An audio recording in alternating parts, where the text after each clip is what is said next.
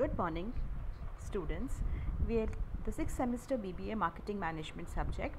This is for the students of Mangalore University, and today we are going to start with the paper of 6th semester Marketing Management titled Advertising and Sales Management.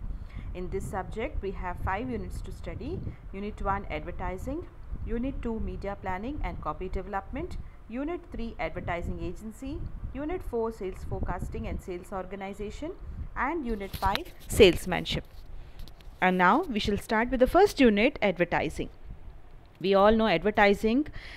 We've seen so many advertisements. We are bombarded with so many advertisements in all kinds of media. ಹೌದಲ್ವಾ?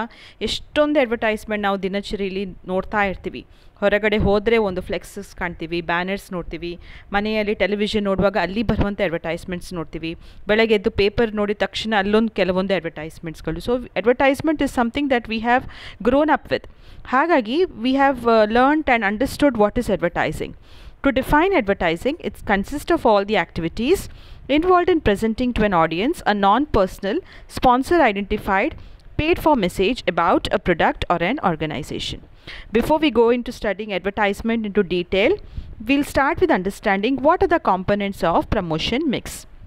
Now, last semester marketing management kaltirvaga, we understood that marketing mix has 4 elements, which is commonly called as 4 P's of marketing. That is product, price, place and promotion. So ivaga now promotion mix ಏನು ಅಂತ ತಿಳ್ಕೊಳ್ಳೋಣ.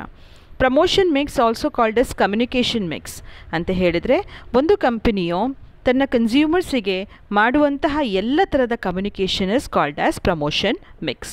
So ಖಾಲಿ ಒಂದೇ ಅಡ್ವರ್ಟೈಸ್ಮೆಂಟನ್ನು ಮಾತ್ರ ನಂಬದೆ ಬೇರೆ ಎಲ್ಲ ಥರದ communication ಟೂಲ್ಸ್ಗಳಾದಂತಹ sales promotion ಆಗಿರಬಹುದು, public relations, personal selling and direct marketing tools. When the company uses all the communication mix correctly, it will help the company to achieve its advertising and marketing objectives. So it's important that the company uses all these tools very, very effectively. Now let's go into detail into understanding what are the components of the promotion mix.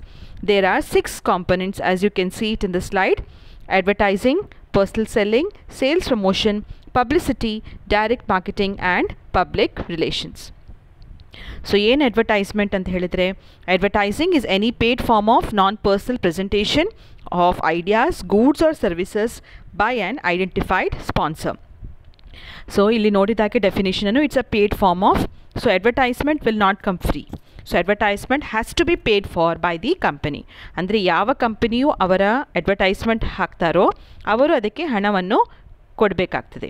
So it's a paid form of non personal presentation. Non personal presentation here means that ಅದು customise ಮೆಸೇಜಸ್ಗಳಲ್ಲದೆ it is for every one. It's a individualised presentation ಅಲ್ಲ, ಅದು common ಆಗಿ ಬರುವಂತಹ presentation of 3 things. ಇಲ್ಲಿ 3 ವಿಷಯಗಳನ್ನು ನೋಡ್ಬೋದು: ideas, goods R services. So ideas ಅಂತ ಹೇಳಿದ್ರೇನು? Ideas R some thoughts. For example, Swachh Bharat advertisement ಹಾಕಿದ್ರು. So it is just an idea. R a pulse polio campaign is an idea. Wearing helmet by the police department, that is an idea. So ideas kala mulaka they can advertise their products. Goods or services. Goods anta helidre namgeella gottirvage goods is something physical, tangible product, like your FMCG product ಆಗಿರ್ಬೋದು, consumer ಡ್ಯೂರೇಬಲ್ಸ್ಗಳು ಆಗಿರ್ಬೋದು, like washing machines, washing powder, R say mobile phones R soap etcetera. Services means anything that is intangible, like educational services, banking sector ಕೊಡುವಂತಹ services ಆಗಿರ್ಬೋದು, hospitality, transportation services.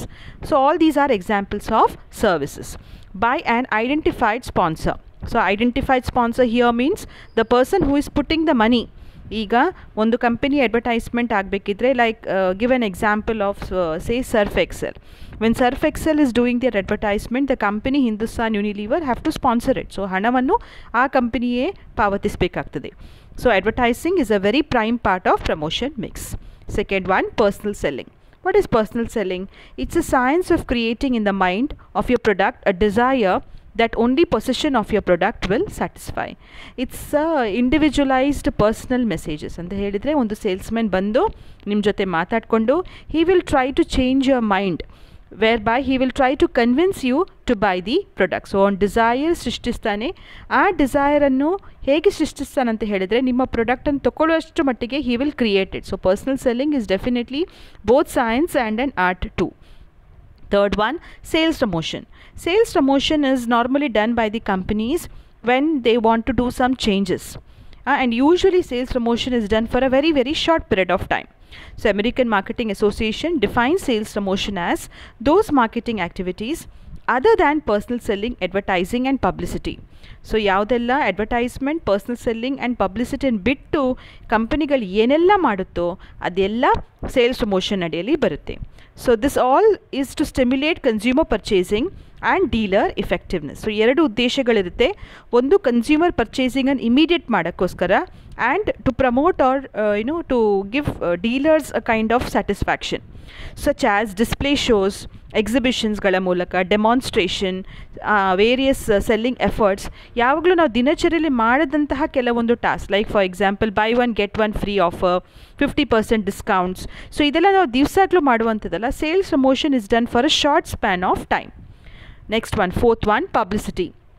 Publicity is also a way of mass communication, but one thing that differs advertising versus publicity is not a paid form of mass communication, and usually publicity is more acceptable response. ಅಂದರೆ ಜನರಿಗೆ ಅದು ಇಷ್ಟ ಆಗುತ್ತೆ, because ಇದು ಕಂಪನಿಯಿಂದ ಹಾಕೋದಂಥ ಮೆಸೇಜ್ಗಳಾಗಿರದೆ ಅದು general ಆಗಿ ಒಂದು ನ್ಯೂಸ್ ಮಾಧ್ಯಮದಲ್ಲಿ ಸಿಗುವಂಥ ಮೆಸೇಜ್ ಆಗಿರುವ ಕಾರಣ it usually gets a favorable response by the buyers.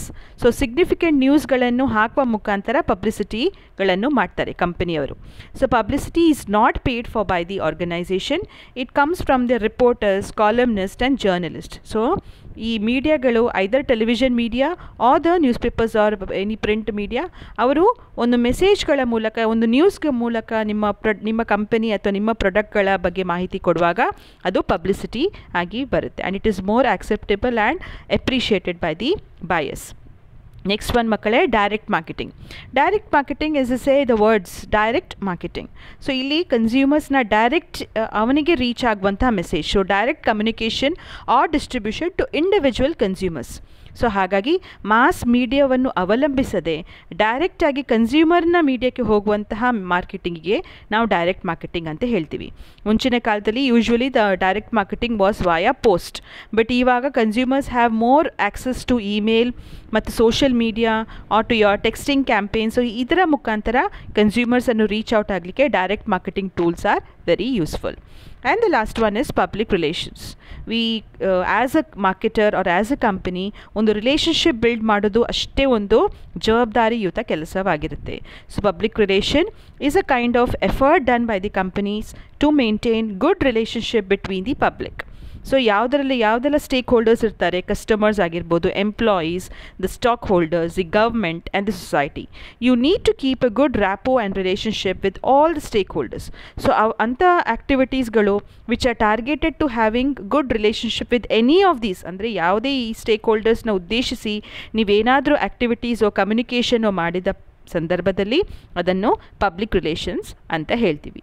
So these are the 6 forms of promotion mix that the company normally uses. From the next class, we will directly start with advertising and go into the detailing of advertising. Thank you, students.